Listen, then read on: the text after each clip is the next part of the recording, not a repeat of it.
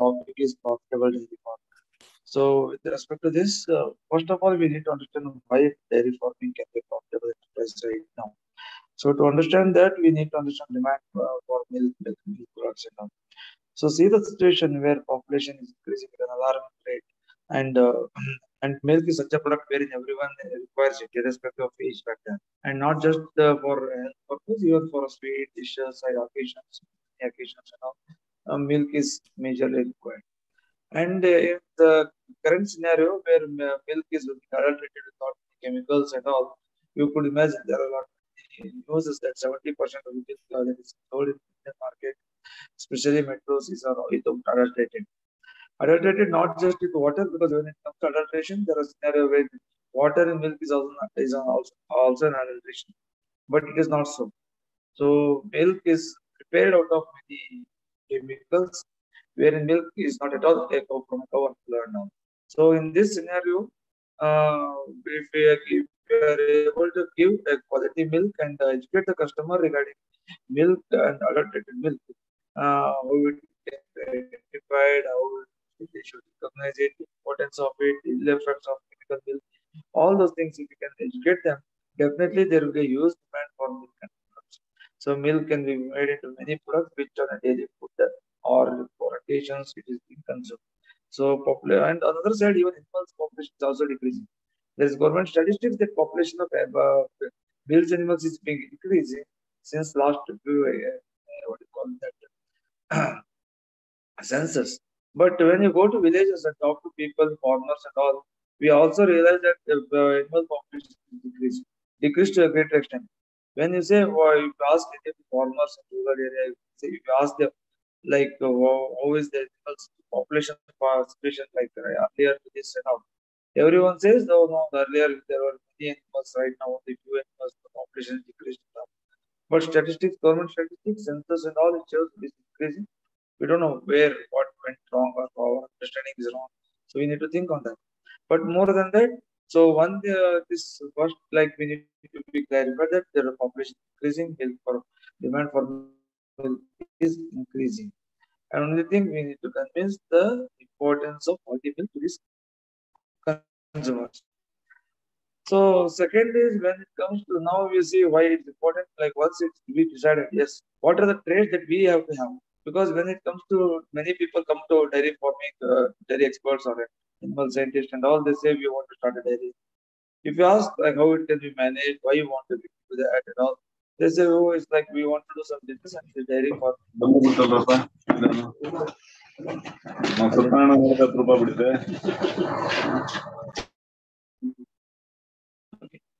So dairy farming can be a good business. So and once they how we will do, people say that we have money and we will have labor to do that. We'll pay extra money. They will have their own perception of the farming labors that if they pay money, more people will be ready to work. So in that perception, without knowing the strength, weakness, and opportunities and threat of dairy industry, dairy animal rearing, they get into dairy farming just because they feel that there must be a money when it's demand. No, it's not just like that, but we need an attitude toward dairy farm. So it's not that the workers work, we also need to work. See, if you observe any of the biggest built up enterprises, when they were small, they also work like laborers, and now they are in current positions, whatever wherever they are. So it's similar to that when it comes to dairy. On a single day, it cannot be built. So we need to be ready, not just milking, even to remove cow dung or the dung, urine, and all. We need to clean them. We need to wash the animal. We need to see that hygiene situation is there. So all that, just not the labor, we also need to do that. So that's what. So for that, SWOT analysis is necessary. SWOT, when it comes to SWOT analysis, so strength, we need to understand that strength of us. So that if we have that strength of dealing with animals, waking up at early morning, 5 o'clock, 4 o'clock, whenever is required, because we don't know when it comes. So we may work only for few hours, but that few hours is not defined. In case of offices, it is defined like 9 to 5, 10 to 4, shift, night shift, and all. But in dairy, no, it's not just time is defined. It may be less, but it is not flexible. Even sometimes at 12 o'clock, the time may come where you need to take animals for doctor or doctor to animal shed and all. So not so time for us, we cannot say that it's 12 o'clock morning we will go to the hospital or something like that. So we must have that attitude towards rearing this starting dairy farm. So once we decide it, we need to get into selection of the animal. So unless we have that attitude or towards working as a labor along with being a owner, we should not get into dairy farm. So next is, if once we decided we'll go with it, we'll start with selection of animal. So selection of animal for dairy, we have different options. Like we have, one is buffalo, second is cow. And even we have even donkey milk is also sold in the market right now. We can put this one. So there are few people who have been successful in donkey milk. So only thing, there's a niche market where we need to catch up that market if we want to start. Along with this, now the two popularly run animals are like cow and buffalo. When it comes to buffalo, it has its own advantages and disadvantages. When it comes to cow, it has its own disadvantages. And when it comes to cow, again we have two breeds. One is indigenous breed and second is exotic. Exotic refers to HF or Jersey, which are being imported from other countries for milk purposes. And another, like local animals, like indigenous animals, maybe from local breeds across, like we have our Devani, Kilari in our area. If you go to Mallinath area, Mallinath in Karnataka, Kilari, Amrutmal, Kir in Gujarat, so Kankraj in some Rajasthan. So these n number of breeds are there. So at least that 260 identified breeds, which you can choose based on your locality. So now when it comes to now three, we have exotic breed, indigenous breed, and buffalo. Why to choose? Which one to choose? Right. So buffalo is the milk fat is good. So if you want to prepare more products out of milk, and you want to make ghee or whatever kind of thing, so sweets, then buffalo milk would be good, because people prefer buffalo milk because of fat. So when it has its own advantages, disadvantages from the point of health and all, but still people prefer it. So it's based on if the situation is there, you start buffalo. But when the problem with buffalo will be, for every 10-15 animals, you should have a what you call breeding bull. So in case of male buffalo. So why? Because so in natural that period will not be identifiable in case of buffalo. So it's a Kannada Moke, that silent this one it is called. So in that case, we need to have a male animal in chat if you want to have a buffalo. That's the only disadvantages we have. Otherwise, it's good. And management of buffalo will come to that later. So when next option is cow. So when it comes to cow, exotic or Indian, it all your choice. So now exotic breeds people prefer because of high milk yield and all. Yeah. But still there are few people or some people who are good successfully running a HF and Jersey, but majority of them have failed because of obvious reasons. And some of them are successful, and some farmers rearing one or two animals are successful. At least in our area, it's not left to Kolar and all their people are successful. In Gulbarga, where I'm staying, it's the situation. And when it comes to indigenous breed, Devani and all also be good yield milk when when we select the best animal. But advantages here is milk quantity may be lesser than the exotic breeds, but the worth of it is more. People are selling it 100 rupees liter, 75 rupees liter and all. So it's only thing, quantity may be reduced, but quality is very high. So we can get into this dairy also. So along with this dairy, when we start indigenous breed, there are other advantages, like we get quality cow dung and cow urine, and milk, ghee is also sold at very premium price. So in that way, we need to think. So now you chose buffalo or cow dung, cow, deسی cow or exotic breed based on our requirement. So now how to manage them? So how to get more out of it in this? So if you have buffalo as a rearing, so we need to understand some one technique wherein we need to allow animals to sit in water at least for 3-4 hours. So every sitting of 3 to 4 hours, we need 1 liter of milk in case of buffalo.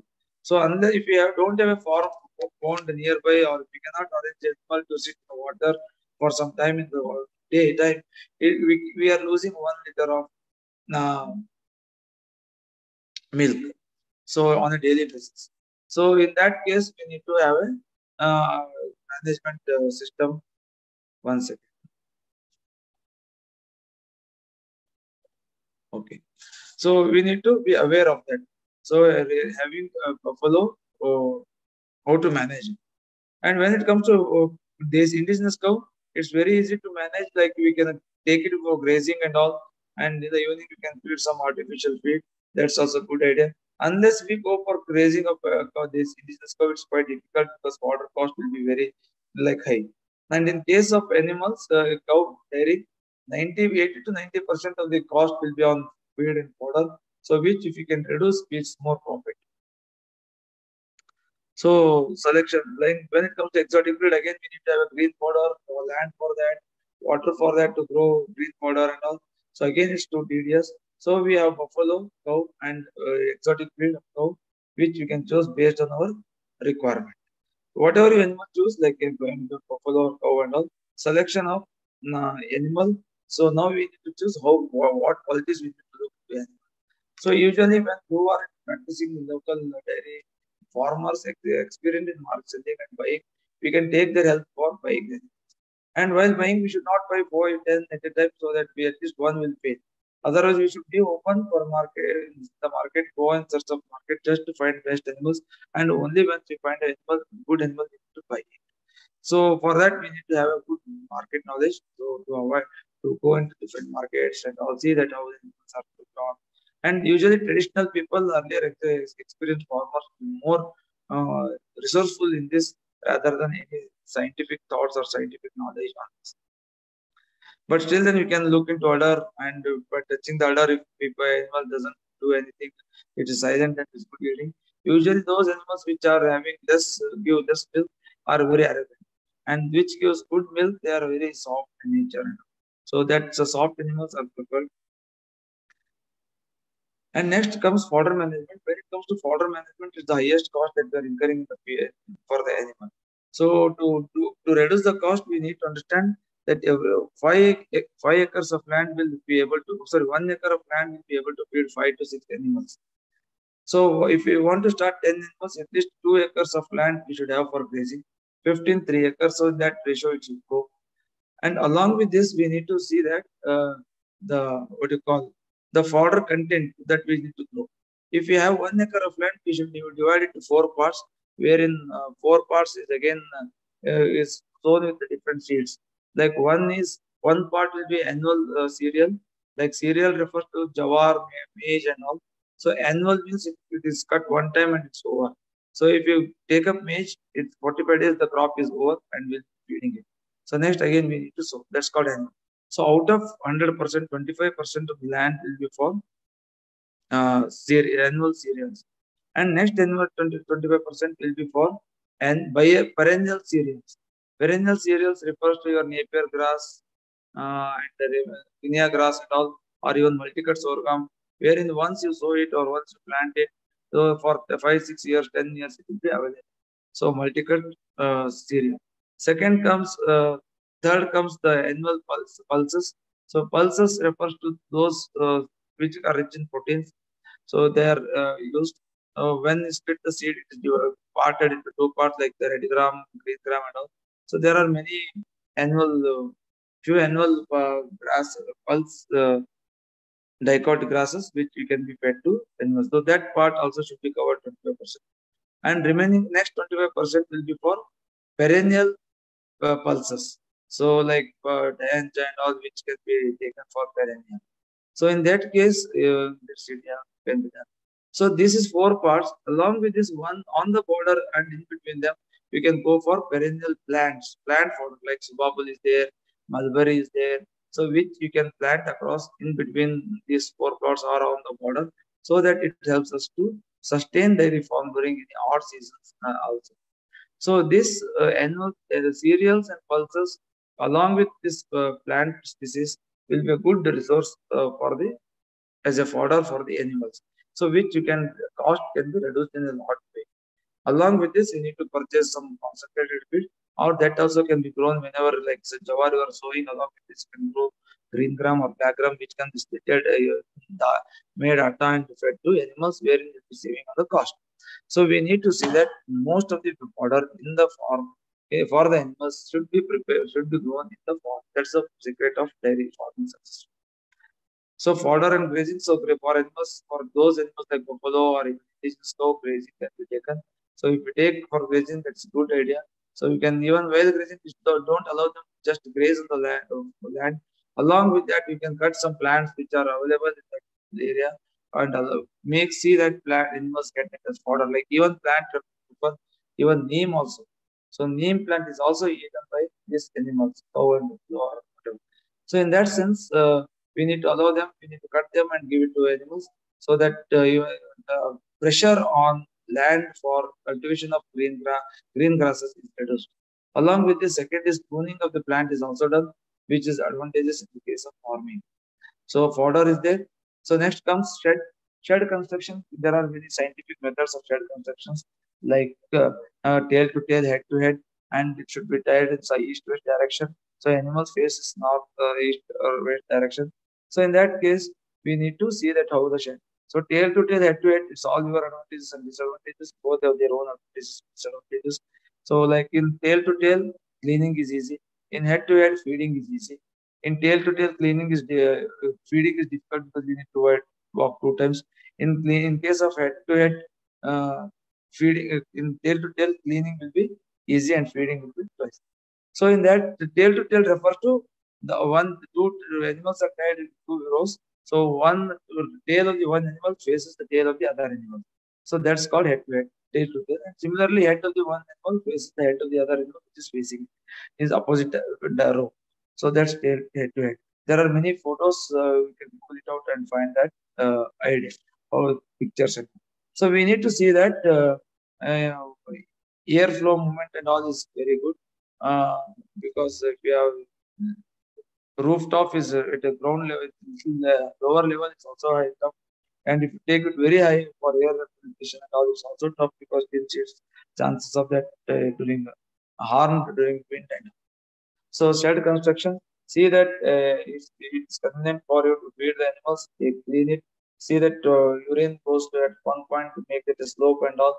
See that animals are, the roof floor is not very soft, it's hard, so that animals don't slip and all.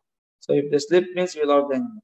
So we need to set that slipping is not possible and should be avoided. Along with this, care should be taken that animal is fed good water. So what it's not just good water, timely water should be made. So we can speak and we can drink anytime water. Like 3 o'clock, I need water. I can take in between this class if I want to take water. I can take, and you want you also. But animals is not so. These cow animals, they are given water during the daytime once leaving the home, and when they come back again in the mid time, if the water is available nearby, they are taken for water drinking. But there are some methods wherein the animal can drink whenever it wants. In that way, sheds are constructed and so with a small wall and all. So that animals are take water whenever they want. So in that case, some methods are followed, some small techniques are available wherein the animal can drink. It's an innovative idea by a farmer here in Gulbarga, wherein he saw that water is available to the cow anytime, and there is no again putting water to that pot whenever the animal drinks. So some wall arrangement was made, and animal whenever drinks the water, it was available to all. Again, the water level in that cup is to increase. So small mechanization, it was very good idea. So that helps and be happy. So that helps the animal to be happy and it can take water in it. So that was one thing. You can see that some electricity is also available. And in some cases where paddy growing area are there, where mosquito population is very high, see that the animal is what you call mosquito net is used along with for the animals for the safety of animals. Otherwise, more mosquitoes in paddy growing areas and all use mosquito population that kills the animal to a great extent. And again, here we need to see that ethics of the labor is also important. So we need to treat labor very well. It's not that the money he works, he also works for prestige. He also works as a dignity. He also has some name and all. So we need to give respect to that so that he works for us long time. Otherwise, it's quite difficult to what you say for managing the farm if labor is not ethical. So ethics, how we may treat is like if the animal is feeding 5 or 6 liters, giving 5 or 6 liters of milk every day. Suddenly, he may milk only 3 to 4 liters and say milk is only that much. We cannot have a test wherein the udder is empty or not. So that's one thing. So we need to see that animal people are happy. Happy they'll not be just with money. Along with there are many things which a human relationship are more important between the labor and the owner. So those things cannot be taught scientifically, but they are managed and it's a individual learning skill how to manage people. And along with the animal, this labor turnover we need to see it is very low. So it has to be fed very healthy food during the morning and evening. So even the milking, you see now every day we milk the animal twice a day. But in professionally managed dairies, they take up the milk 3 times. So because every 8 hours the udder is full. So ninth and 10th hour there is no milk production in any case. So in that case, if you have again milk it and allow it for the animals for again 8 hours, again it accumulates the milk so that the animal cow or buffalo, it gets if you good use good milk and we also could harvest good milk, good quantity of milk and quality milk. So it's like every 8 hours we need to milk. So suppose morning 4 o'clock if we made a time, 12 in the evening and 8 in the evening. So that would be a good optimum time to anyone to milk for every 8 hours once. So those things we need to understand. Not just professionalism as there is, even if you have a single 2 animals, 3 animals, you can try this of 6 hours once in 8 hours milking. So water, electricity, feed, fodder. Importance of taking animals for grazing also very important because animals by birth they know what feed, what fodder, what grasses they to take for what disease and all. So now, if we allow them to graze, we can have a very good relationship between cow and the power plant, wherein the farmer will also be able to get the benefit. But along with this, the dairy animal, the animal can eat whatever it wants. So now, if it's feeling hungry, if it's feeling some stomach problem and all, it can take Xandron, the karike in Kannada. So that grass, so which it can have a relief for. So there are many such plants. Even the animal prefer neem leaves also. Neem leaves can be made into 5 kg or 2 kgs and given to farmers so that they can take it, or even some one can manage. Hope I'm on the track. So now feed and all. So calf management.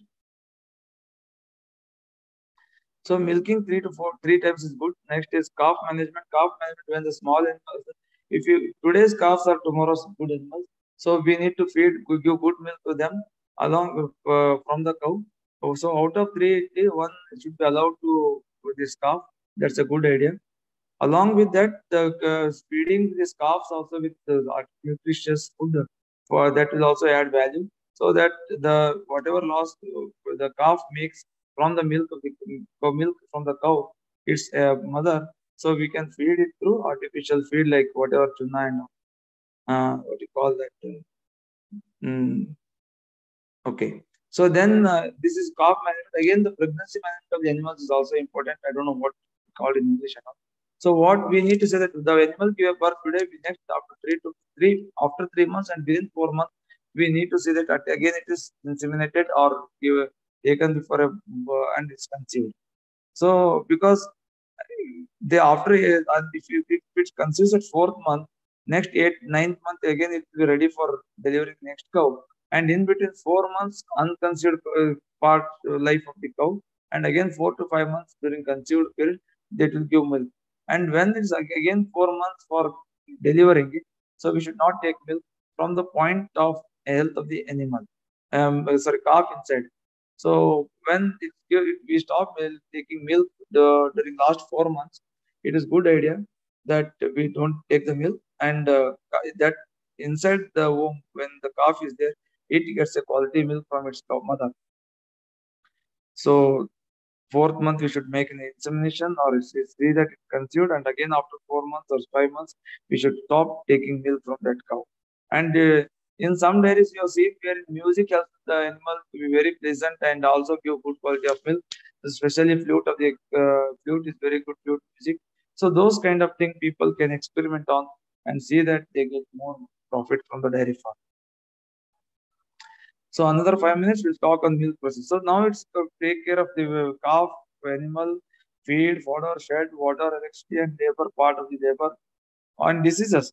So now we should have a contact with few doctors nearby, so whom we can approach for what you call animals. There in case of any emergency, we can approach a veterinary doctor. And but along with this, now we are trying on ethno-veterinary practices, wherein they can use some books and references for diseases.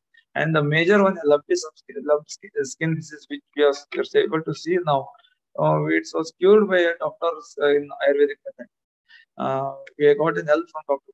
Murthy Sarji from Madurai to treat on this. So it worked in many areas. So for this one thing we are mentioning, but along with this many diseases we could take help from ethno-veterinary practices.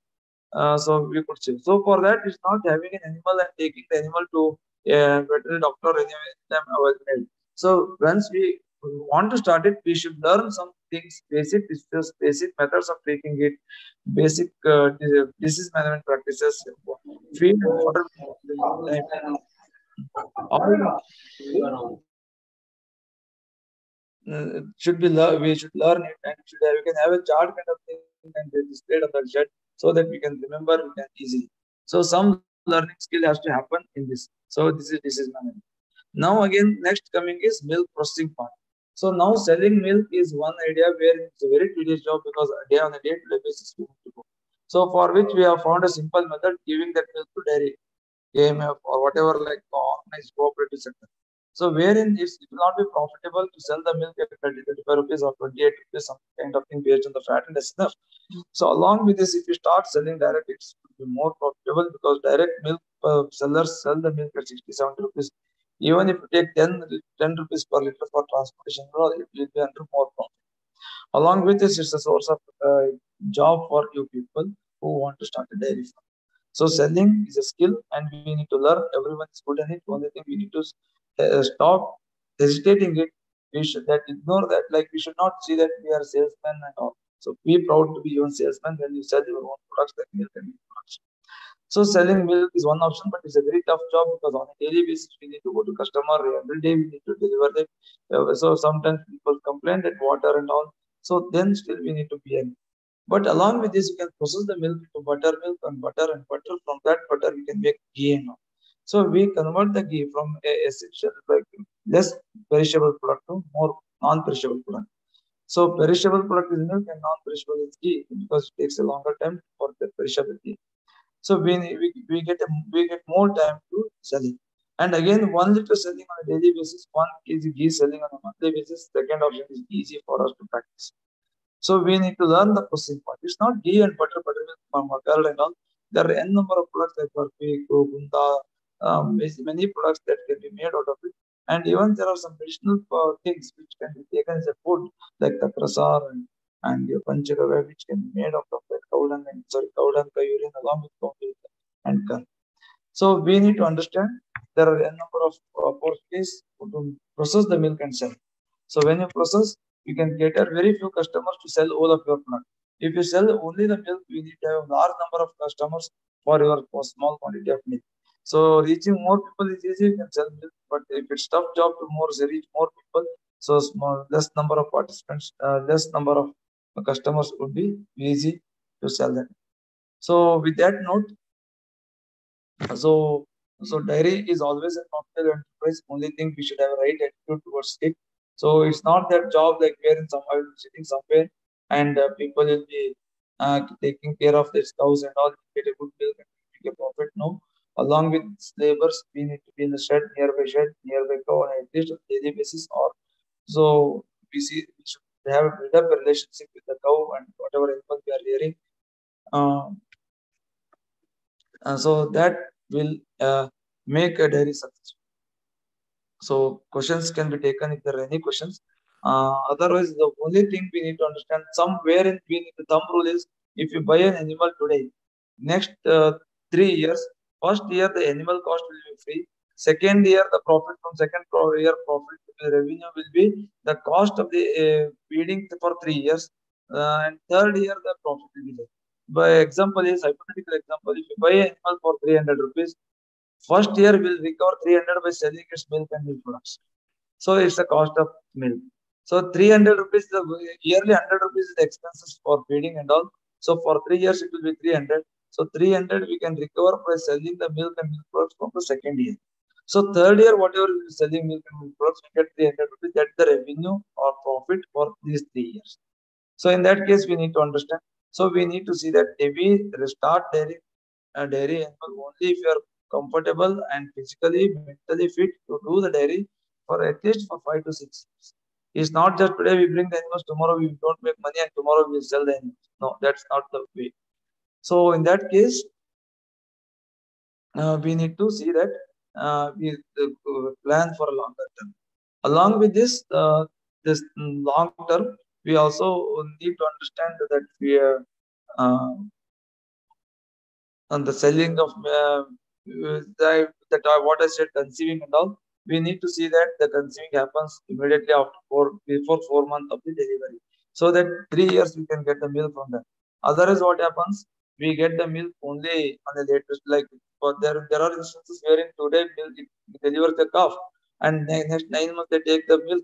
After 8 or 9 months, the milk stops milking. Then we go for conceiving. One thing, the animal will be under problem; it will not be able to conceive, and also, or else if it conceives, will be even conceives, will be losing a period of 9 months again. So time is very precious in case of dairy animal. And one problem with dairy, like when I said SWOT analysis, when weakness of this dairy industry is irrespective of whatever the program, whatever the functions, whatever the bad things, good things, the animal in the house, we need to be with animal. Someone need to take care of this animal. So for that, we need to have a BEQ model, balance of equilibrium, or so that what economical order quantity, whatever you say. So in that case, starting with one animal is also tough.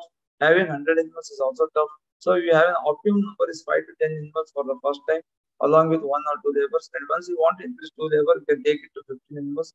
So seven animals can be reared, and once standby. So balance of equilibrium also we need to look into in this case. So with this note, I will be concluding my talk. If any doubts, answer any questions, you can get. Thank you, Mr. Mallinath, for a very nice talk. So I'll now take up some questions. Participants, first I'll ask some questions, then I'll come back to you, the participants in Zoom. Okay, so the first question is, what are some profitable dairy projects that can be started with less than 10 lakhs investment? 10 lakh would be a good investment, because if you get the animal like 30,000-40,000, go with cow and all. If you go with this cow, if you go with the exotic breed, 60 to 70,000, and in case of Apollo, 60 to 70,000. 10 animals, we can have definitely like 6 to 7 lakh. So 1.5 2 lakh for the animal, and remaining shed construction and all. So 8 animals would be optimum number with this 10 lakh budget in case of exotic and buffalo. And if you are going for an indigenous breed, even 10, 12 can also be very right number to start up with, and with the economically viable project can be done with this. Okay. Mr. Mallinath, can you please on the camera so that we can see your video? Yeah, we can see you now. Thank you. What are some successful projects you have helped to set up? Oh, it's tough. Like, see, as a dairy experts, like there are few people who have done it, but not in because I'm not a professional consultant for dairy and all.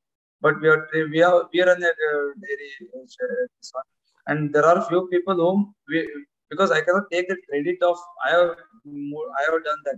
Only thing, they ask questions and we answer them what the problem is. Like whenever they get a disease or some labor problems, or if they are not able to sell the products and all. And so whenever they are not able to approach the bank in the project report and all, we could have written a project report and all. Those part of the entire project, if I have done, I cannot take the credit that I have done this project. So because I'm not, I have not done that. So only thing, there are many people who come to us, they start and they are running very successful. And whenever they get a doubt or whenever they get some issues with the dairy farming and all, they will approach us so that we address that particular point of problem. With, like I said, ethnoveterinary. We started the ethnoveterinary with the help of Punyamurthy surgery. And what we did in that case is, we knew that somewhere, because I lost few animals because of non-availability of So then I realized the importance for me to learn. So I thought there would be many people. We approached through Gopal's team, Gopal's in Bangalore, where so there will be good research people for us to give a talk on cow and all. So now we approached Punyamurthy Sarji through him, and we educated around 400 people through WhatsApp or Zoom meeting regarding some simple remedies for the diseases in cow. So that group is sharing their numbers, sharing the problems in the group itself, and they are getting solution for the cow to fellow farmer who have faced the problem earlier. So this I have answered. I can take this credit. Yes, this was my thought. I have answered it, but I cannot take entire dairy. All the dairy farmers in the group have done that. Along with this, we have addressed many problems for help many farmers to get the grasses from different sources by nearby them. Otherwise, they would have spent more money approaching far places, or would have not been able to get quality seeds and all. So in that case, honestly, very few people whom I have started from the scrap and help them to do that better. But many farmers who have done from one animal to like many few animals, wherein they have started dairy and they are very successful. Okay. And next question is, what's the smallest dairy one can start? Okay, smallest dairy is two way. Like I have other profession and want to have a dairy for my own sake. One animal is the smallest, and I'm a farmer and I want just animal in symbiotic relationship with the farming practices. Then one or two animals would be good idea. Wherein because we get a feed, fodder or waste, farm waste in the farm that is be thrown away or burnt, which can be used as a resources by feeding to these animals. So one or two would be good, right number for someone, a farmer, and want to have a subsidiary activity as an the extra income source and also in symbiotic relationship with this cow. Sorry, farm. But if you want a only dairy farm and it's the smallest number, if you want to know, it would be 5 to 10 would be the smallest number with you managing it. And again, if your labor manages and you just want a profit out of it and you don't have any other profession to back up your expenses, it's quite difficult to run your profitable enterprises with 5 or even 10 months. Okay. Your labor also spent on it. So 5 or 10 animals would be the right number to start the minimum dairy, economically viable. Okay. And next question is keeping desi cows and selling their milk a financially viable option? Yes, see, obviously it's like 100% is viable. Only thing, see, good example is, so now only thing we need to, there's a niche market for this animal, this milk also. And the quantity available is also very less. Only thing we don't know that Amrit is in our hand and we are not able to sell it. Only thing we need to educate. So I said during my talk also, we need to learn the selling skills and we need not hesitate to sell our people with the indigenous cow make ghee and sell it 5,000 rupees, 4,000 rupees, even 2,000 rupees, they are able to sell it. And milk in metros like Hyderabad, Bangalore, and even Delhi, people they sell it for 60, 70 rupees. Forget this. The best example is there are people who buy water at 600, 700 rupees, saying that it's alkaline, it's black water, white water, something like that. It's from Gangas or Manasarora and all. So when they can pack the free level water and sell at 600, 700 rupees to the rich customer, are not selling milk in that way, in that category. We are selling in upper class and we are mid class also. If you talk to them and the importance of it, the health point of view, children in their houses, obviously people would prefer to buy desi cow at 60, 70 rupees liter instead of 40 rupees or 50 rupees buffalo milk.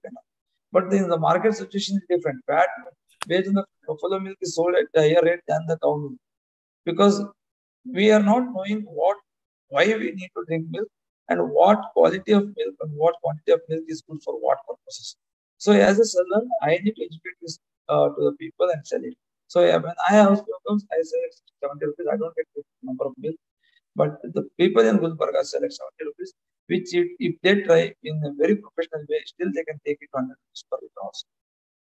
So then obviously having a dairy with indigenous cow even less liter of milk per milking is also viable, financially viable. Okay. Now I'll take up some questions from the participants in Zoom. First question can be asked by Manvita. Your hand is raised. You can ask. You are in mute. Please unmute yourself first. Manvita.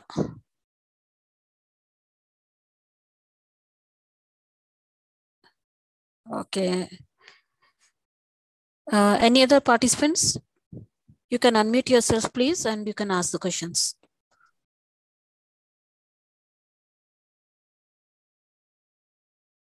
Anil Kumar Nagreddy, Prashant Biradar,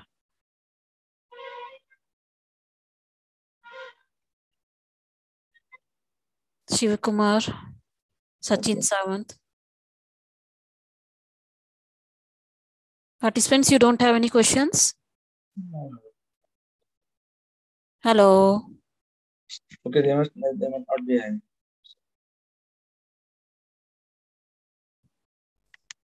If you're not able to speak from your mics, you can post your questions in the chat box.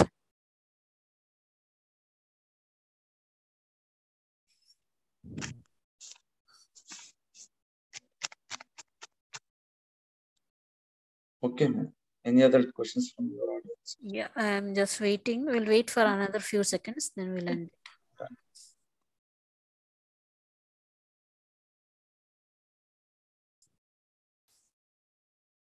Okay.